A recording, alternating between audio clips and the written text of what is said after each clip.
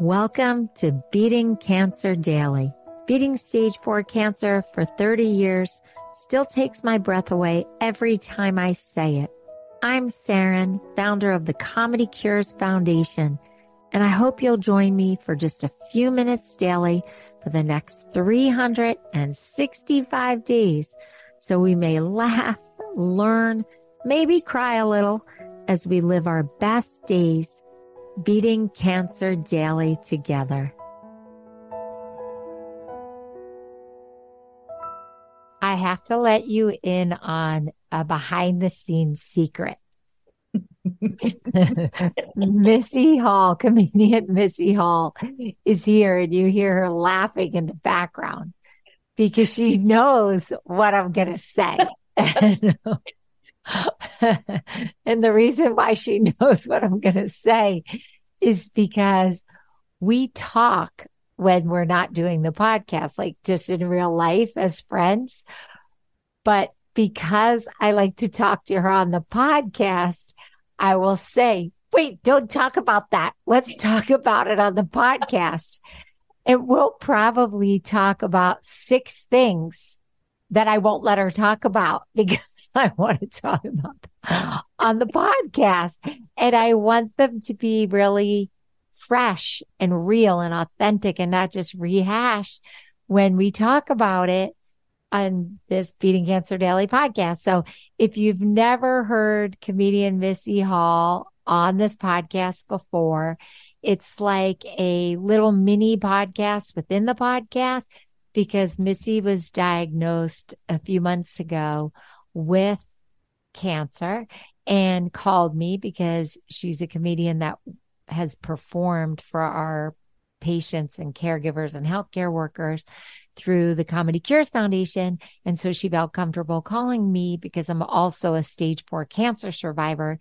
And I offered to mentor and help her through cancer treatment, as I do so many people, but especially the people who have worked and served just so generously through our charity. It's like an honor, right, to help. And so I had said to Missy, do you mind if we record our conversations? And she so generously said yes. And so if you haven't heard from episode 1 all the way till now, we're almost near 20 episodes with Missy out of the 365. Then just definitely go back and listen to them. They're so fun and so interesting. But the fact that we have these conversations where we have 2 words and I'm like, no, wait, let's talk about it on the podcast. Wait, no, don't. So it's so unnatural, but then it makes the podcast really interesting. And this just happened. I kid you not. This just happened. And I said to Missy, no, don't talk about the fact that there's cancer months, because every month is a different cancer month. And then I was like, let's talk about cancer month on the podcast. And then as we were getting ready to turn on the record button, she happened to say to me that she had just seen a really fun dog video about, and I was like, no, I'm going to talk about that on the podcast. Don't tell me anything about the dog video. So it's just a little behind the scenes that this podcast has totally ruined our personal conversation because we just are like, write that down. Don't talk about it. Write it down. Write it down. So she writes them down because I'm always driving when we talk. And then she sends me a memo of all the 1 words that I would let her get out into a conversation. Okay, Missy, I'm going to let you talk now. I just wanted to get that out because I find it so funny. It is. And I just was getting the giggles thinking, okay, like if you and I ever did a girls' weekend away, it would be just fraught with, no, don't say that. No, don't say that. No, it's so true. We'd have to go to a silent retreat. Exactly. Go to Krapala, wear silent buttons, no talking buttons. Yes. And I got to tell you, this dog video was amazing. And it was a little dog whose owners get it water every time they go through a fast food restaurant, and it can pull the straw out, pull the lid off, and drink the water without spilling any of it. And I can't even do that. My And husband can't do that. yeah, So no, no. Um, but it's funny because that actually leads into a little bit of talk about Cancer months, believe I it know or not. it because I really wanted to talk about it. Yeah. This is, if you're listening to this new, then we are right around breast cancer month and, or just coming out of breast cancer month, depending on where you're hearing it, or maybe you're hearing it 6 months from now. But the bottom line is it repeats every year. And this is your first breast cancer month as a survivor. Yeah. And did that have any impact on you? Some people hate it, some people love it. Where are you on that? I vacillated between both. When it first started showing up and it felt about me personally, which let's be clear, I don't mean to sound that It is self. Missy Hall Breast Cancer Yes, Month, I everyone. totally I Missy realized Hall, she's I, kidnapped Breast Cancer Month. I realized that sounded very me oriented, but it was the first time I was under that umbrella. And I quickly got very sad. I quickly got sad because everything on my social media feeds, all the advertisements and everything were about breast cancer or merch supporting breast cancer research, everything. And it started to make me cry. It's overwhelming, Yes. actually. For better or for worse, it's overwhelming. Yes, it is overwhelming. And I would see products advertised and you'd see a comment like, I bet none of these profits go to help patients. And it just felt so emotionally charged. And I didn't want to cry because of a pair of pink sneakers. Like it just really started to feel very big.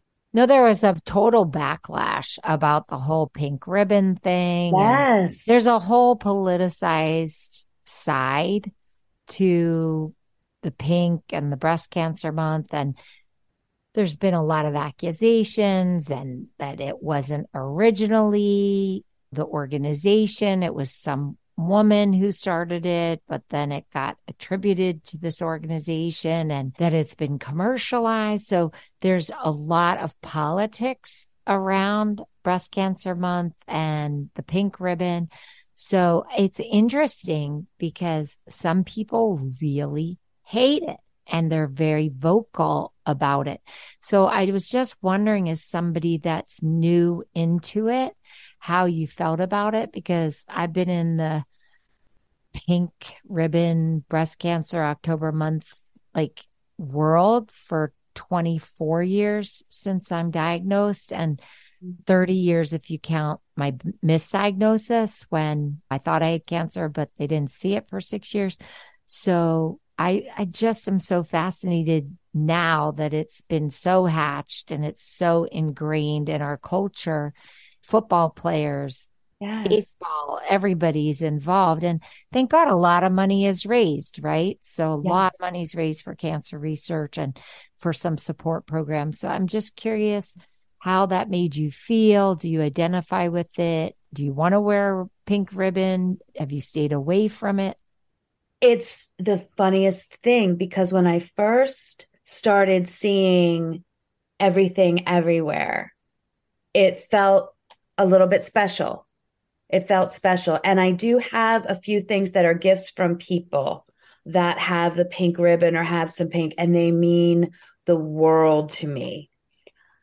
But then I hope those people are listening, I do too. because if you had said, I hate it, and I feel so obligated to wear these things and No. care about but the fact that those few things have special meaning for you, I get. Yes, they have absolute special meaning for me. And when I was first diagnosed and started journaling my doctor's appointments and journaling my feelings, I went to Staple and I bought myself a pack of pens that they're pink and they have the breast cancer ribbon. And I will treasure those always because it felt like I was taking hold of something.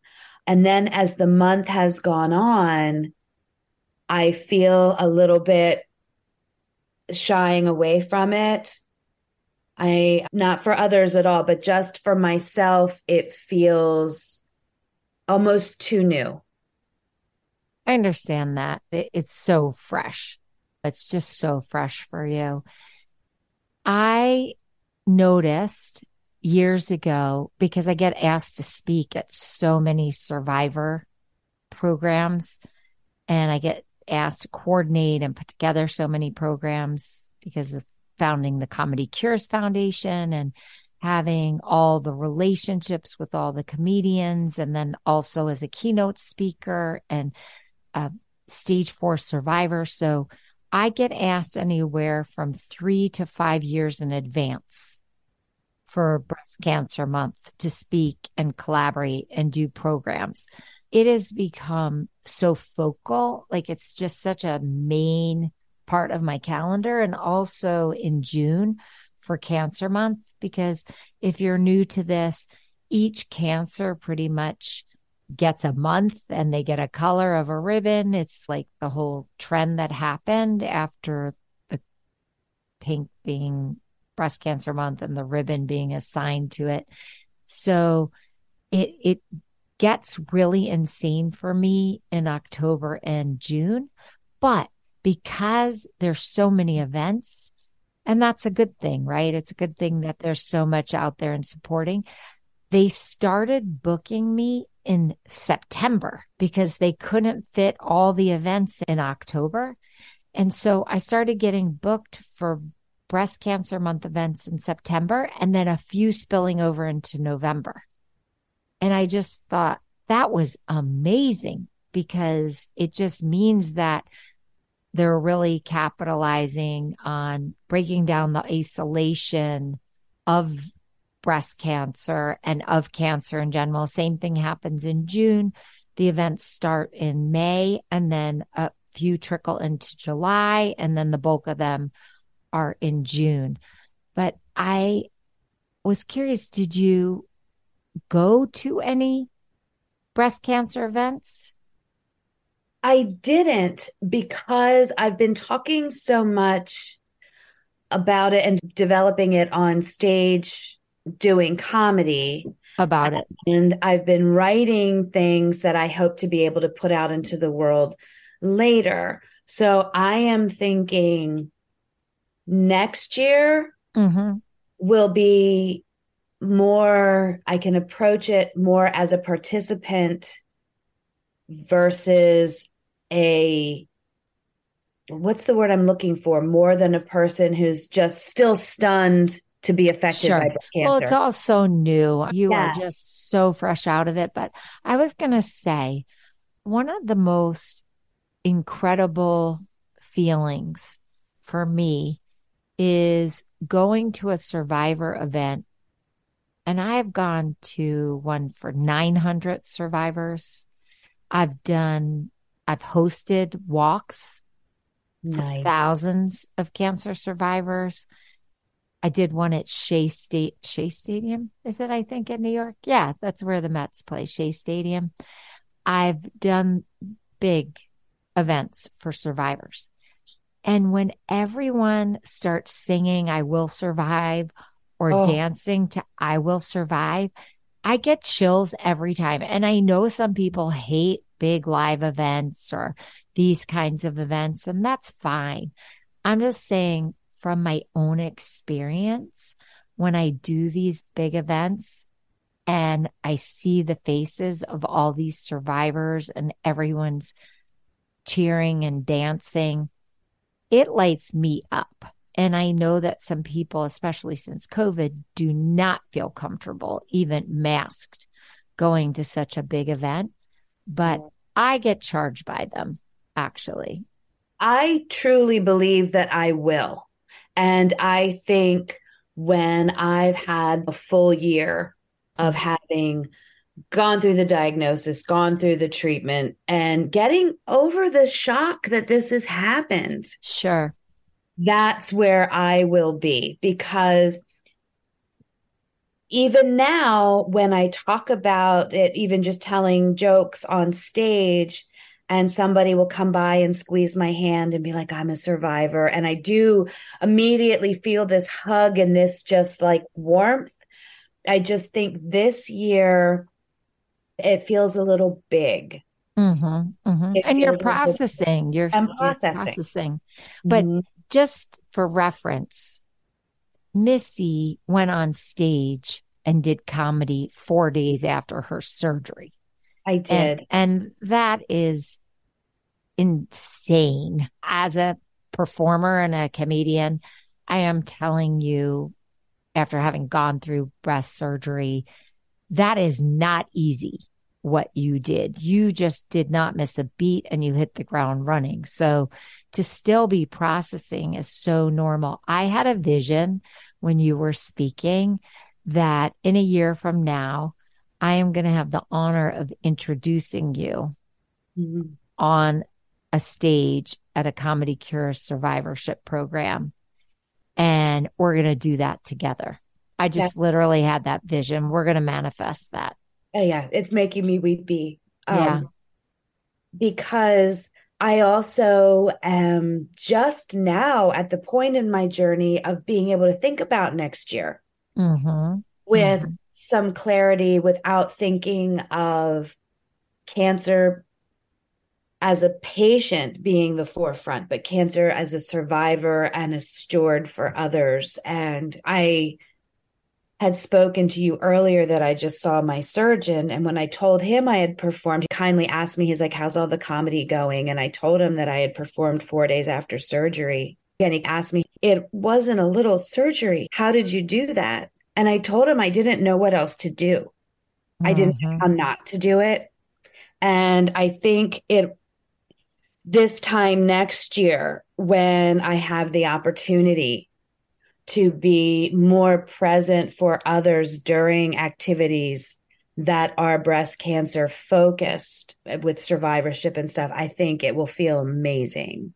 Everybody just has to take this at their own pace and really decide, do they want to let this all go and have it be like it never happened? And we have that episode. I always reference it, Cancer Drive By, because that is just a real way that some people choose to do it. And then there are people who go right into patient advocacy. And then there are people who just privately help people. So it's just so personal and there's never a judgment in it. Everybody has to do what's right for them. I love the human connection and the vulnerability and the authenticity that I am blessed to get and receive and be part of every single day as being the head of the ComedyCures Foundation and also being a patient advocate. It fuels me. It is what makes my boat rise every day. And I never get tired of it. I always feel it's such an honor. And doing this podcast, it's 365 new episodes. I just every day feel blessed that I get to do this for people and that I get to have some very special guests like you who drank the Kool-Aid of, I want to come on and I want to be real and authentic and let the world see my pain, see my joy, see my fear. It is not easy, Missy, getting back on stage 4 days after a surgery, but it's not easy coming on to the podcast and reliving every moment of it also.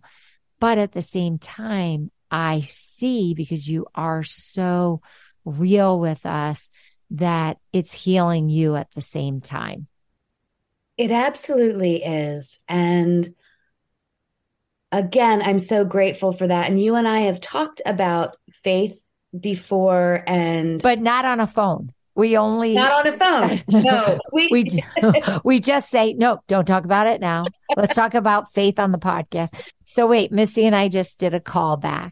And so if yeah. you haven't heard any of the prior episodes where we really delve into comic perspective, a callback is when you've established something funny or you've established a premise earlier in a conversation, and then you bring it back up again in a different way, or you repeat it, and the audience fills in all the blanks about what you have said about that. So it gets you more laughs, multiple laughs off a similar premise. And so we just did a callback on the fact that we don't allow each other to talk about things as we started the podcast, but also the fact that we've mentioned before about faith in other episodes. Yes. And callbacks are the best. And getting to do this, I believe that years ago, when I was very first introduced to you and never knew that I would have cancer, and then getting to come back and have the gift that you've given of letting me do this, it's definitely part of my healing. And I don't believe in accidents of that sort. I think that's part of the plan. And I'm very grateful for it. I'm very grateful for it. And I also think it's important for people to know that as hard as I laugh on a regular basis, I also fall apart on a regular basis. And I really want people to understand that the two can happen and coexist. And you're okay. And you're okay. Yeah. And I think that's important, which is why I keep going from videos about dogs. That's what I do in my downtime. Whenever I get into my head about cancer or what I'm seeing advertised or anything like that, I literally Google funny dog videos on Instagram and watch them, because that's such a great point. It's such a great point. And that is a strategy that we teach at ComedyCures that Missy just does through her own instinct and search for comedy. But I scour videos all day long, from when I wake up in the morning till when I go to bed at night. Not only because people send me amazingly funny things, but because I truly love to laugh, whether I'm with people or by myself. So that strategy that Missy's doing is a great strategy. And we talk about that on prior episodes. There's one at the very beginning where there's one at the very beginning called Start Your Comedy Collection. And you amass these things that are funny so that when you need that laugh, you need to rebound, you have these on your phone or on your desktop, and you can quickly just watch something that's hilarious. Missy, it's such a great strategy. Oh, it's so helpful. It is so helpful because it brings your head out from wherever you don't want it to be. And I'm finding, especially on my phone, especially because your ads are targeted for you, for what you're looking at. So of course, right now, my feed is all cancer, all breast cancer, all the time. So when I can scooch away from that and watch a dog taking a straw out of a cup, it just feels like the best thing. It feels like the best thing. I love that you so eloquently talked about being able to find the play and the comedy and the joy, and then also allowing yourself to have those moments of sadness or panic or fear that goes along with having a cancer diagnosis. What these comedy videos do, it builds your resiliency so that you can bounce back the way Missy's saying, but bounce back faster. That's what having that store of comedy does. It's like a muscle. It's like working out at a gym. You've heard me say it before. if you just allow yourself to really dive into the comic perspective and appreciate this gift of comedy, then you have it like a tool in a toolbox that you can just reach for and use. And that's what Missy's describing. Thank you for doing that, Missy. Absolutely. And sometimes you could have the tool in your toolbox of deep breathing, taking a walk, all of those things. But sometimes the fastest shift is a belly laugh because it covers all the same things that deep breathing and walking do for us. Great point. Really great point. I love that you came on to the podcast with a back scratcher. Now, nobody could see that you had a back scratcher, but I was like, oh my gosh, I don't know what this is going to be about because we didn't talk about that. And I told Missy not to tell me like before, but I did see her carry a back, like a greenish back scratcher into the video. And I was like, don't tell me. Don't tell me. I just have to know why a grown woman who has beaten cancer is walking around her house with a back scratcher. Okay. As if cancer couldn't get any sexier. What I'm finding is that as my nerves and things are, I guess, coming back and repairing themselves after surgery, I have an itchy back all the time.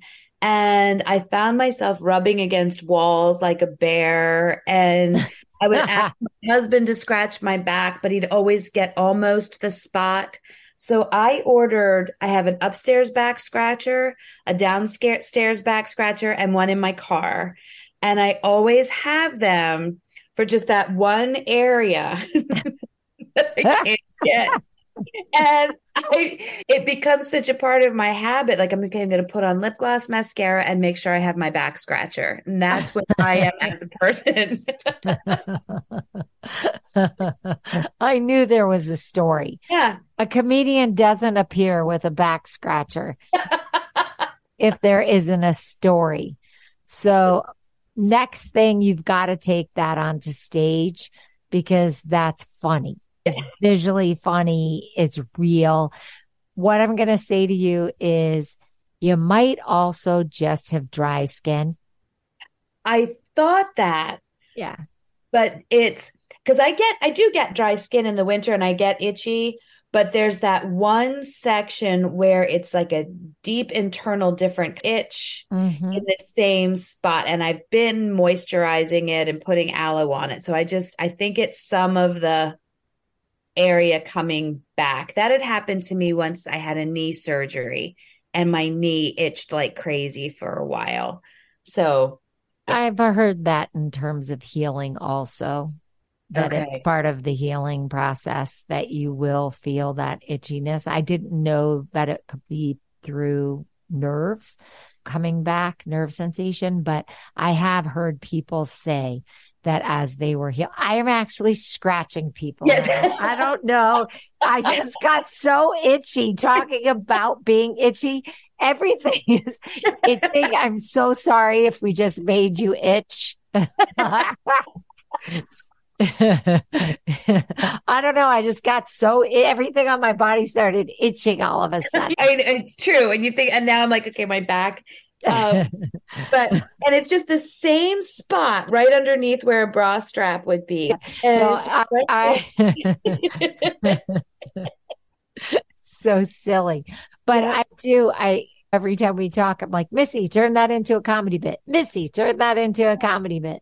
Yes. And it's been fun writing them. I can't wait for you to see them as a performance. Yeah. As they start to really come together. I will tell you that there are moments of keynotes that I do or comedy that I do where I interject the bit about being a cancer survivor.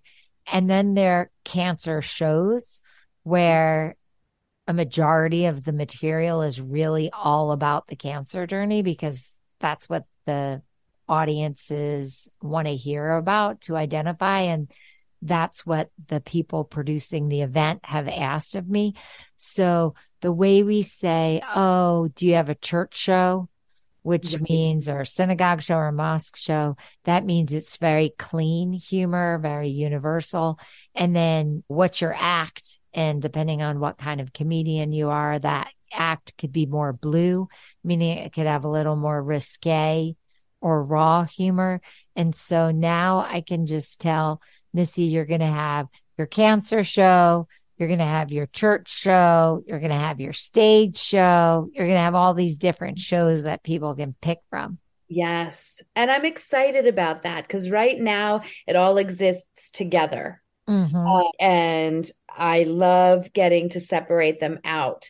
Okay, do you want the cancer set? Do you want the church set? Do you want the PG-13 bachelorette party set? Which one do you want? And it's exciting as a comedy writer, and it's exciting as a performer to have those things. I've talked about some comedians before who I've helped through cancer treatment, and they went on to actually build the cancer show, quote unquote, and then make videos because they had so much material. They decided that they were actually going to do videos.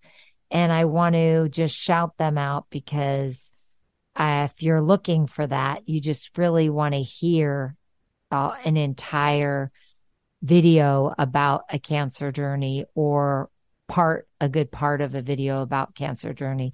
You can look up Kyle Grooms. He did one on his brain cancer experience. And then I've also mentioned before John Ziegler. He went on and did a video. He had very aggressive cancer and his likelihood of surviving was not great at the time.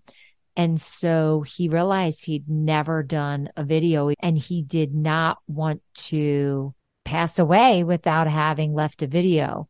And so he did a regular video that he shot at Governor's in Long Island, and he injected into that video 20 minutes on his cancer experience.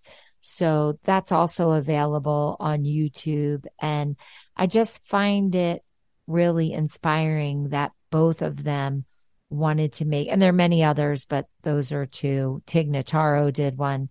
There are many comedians that then go on to make these videos, Robert Schimmel.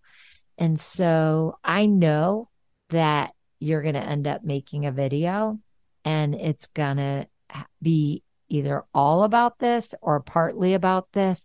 And I can just see it manifesting. No pressure. I'm just telling you, I do see it in your future. Yeah. And I love that. I love that because those are things that become part of your legacy. And again, just as this dog that I was watching will never know how much he cheered me up. Okay. He is just happily drinking his water out of his person's cup. And the same goes for a lot of the things that I'll be able to put out into the world, as I don't know, but someday somebody's going to be able to laugh at that. Exactly. And they are on stage already. And honestly, the feedback that we're getting on this podcast is that you are helping so many people by being in dialogue on Beating Cancer Daily. And I just love you and that I look so forward to these conversations. And she did listen to Beating Cancer Daily before I asked her to be a guest. She actually checked it out before and then became a regular listener and is now a regular reoccurring guest on Beating Cancer Daily. So all of it is so good. And I know you guys love Missy because you tell me all the time. But if you are listening for the first time, as I said, go back and check out prior episodes. They're really fun. And we do teach comic perspective. And you do hear how one person with so much spirit and heart goes through this cancer journey. And if you'd love to learn more about Missy and her husband, who's also a comedian, you can check out their live date show on Facebook on Tuesday nights. And if you can't find Missy Hall on social media, just write to the Comedy Cures Foundation. You can go to the podcast section, hit the record button, or you can go to the menu and hit the contact button, and you can ask us for Missy's signature so you can stalk her on social media, see where her shows are. And it's just so exciting, Missy, when I have people say, how can I go see Missy in a live show? I love her on the podcast. I want to see her live. So thank you so much. Thank you so much. And it's just such a joy to get to do this and to get to laugh with you, and I get weepy with you. And I really hope that if you're listening, you get to smile and giggle a little bit. Will you send me the link to the dog video? Because I know people are going to write in and say, can I have the dog video link? Yes. So I'll be prepared already that I want to watch it, but I'll also be prepared to send it forward. He just looks so serious. Like he's just... She's laughing so hard. So I know it's got to be a good one. Well, I'm sorry. And that's the funny thing is there's other videos that are funnier, but just how serious this little guy looks getting his drink over and over. I hope it wipes you out the way that it wipes me out. I will send it. This is how we keep ourselves strong. This is how we fortify ourselves for keeping our comic perspective high. And I'm just so glad that we got to share this with you. Videos online can be so recharging. So I hope you find some and that you send me the link at ComedyCures.org. Just go to our website, hit the contact button, forward me your funny links. I will share them with Missy, and we do repost them on social media, and you can help pay forward all that laughter. Have a blessed day, and I'll see you tomorrow. If you've enjoyed this podcast, then I'd love to ask for you to go to ComedyCures.org and check out our membership circle levels. You will find even more resources and more programming, like our live virtual Q&A sessions with me, our live Comedy Cures events with our very talented comedians, live health builder workshops with Jackie Bryan, hosted by me, a robust monthly newsletter, plus much more. It's really an exciting community. So please consider becoming a member, giving it as a gift, telling your friends, telling your hospital support group all about this community. I can't think of a more empowering way to go through a cancer journey or your survivorship or your caregiving experience than with us at Beating Cancer Daily. It's truly an honor to serve you. Thanks so much. See you tomorrow. Guess what time it is? It's time for me to read the disclaimer. Beating Cancer Daily and the Membership Circle are not in lieu of medical advice or treatment. They are for entertainment purposes only. Please consult your healthcare team to review your best strategy. Thanks for listening.